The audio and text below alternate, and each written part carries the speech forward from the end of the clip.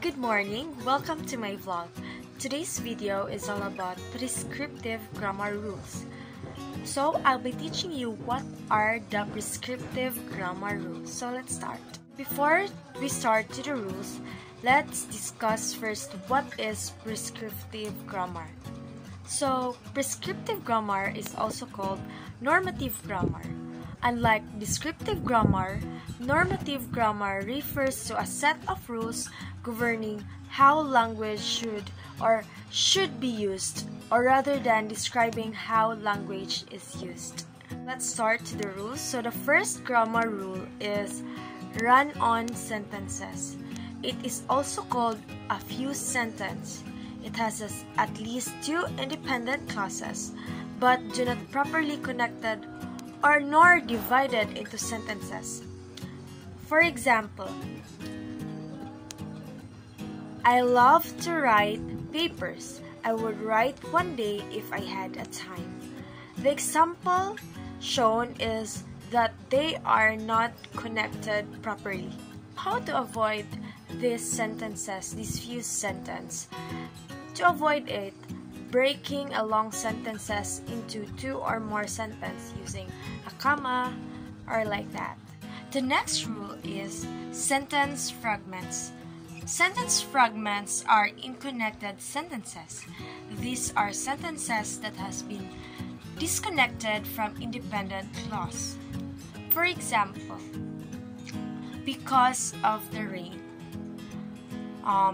It leaves us wondering what happened because of the rain. A sentence that is missing either the subject or the main verb. It looks like a sentence but actually isn't a complete sentence. How to correct a sentence fragment?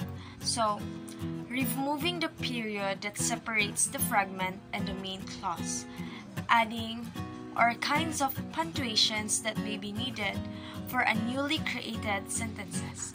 Also, one of the prescriptive grammar rule is subject-verb agreement. So what is subject-verb agreement? Subjects and verb must agree with one another. It's either singular or plural. Thus, if the subject is singular, use a singular verb. If the subject is plural, use a plural verb. For example, Jennifer walked to the store. So Jennifer is the subject, which is singular, and walk is a verb, which is also a singular. The next prescriptive grammar rule is pronoun antecedent agreement. So, antecedent is derived from the word ante, which means before. It is a word which the pronoun stands, thus the pronoun must agree with its antecedent in number. For example, Chelsea finished her presentation. So, Chelsea is the antecedent and her is the pronoun. The next rule is plural possessive. Strauss 2020 explained that the addition of s at the end of the word is because of two important reasons. The first one is to make a word plural and to show possession.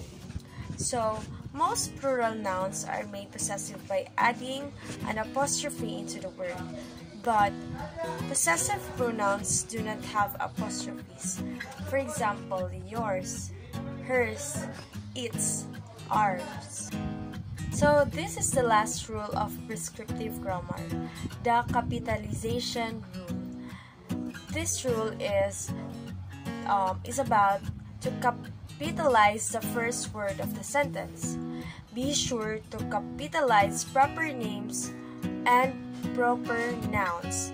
Capitalize titles, capitalize major words in the titles of books, direction, and also capitalize countries, historical period, and names of national, political, racial, social, civic, and athletic groups.